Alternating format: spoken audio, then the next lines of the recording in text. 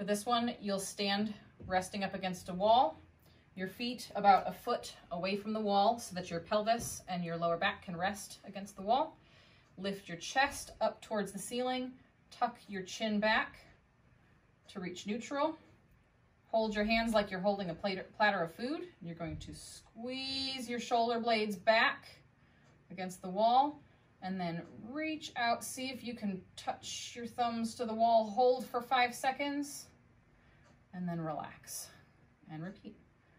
Lift your chest, squeeze your shoulder blades, reach your thumbs to the wall, hold for 5 seconds and relax. One more time, squeeze, hold, and relax. So you'll do that 10 times, holding for 5 seconds each.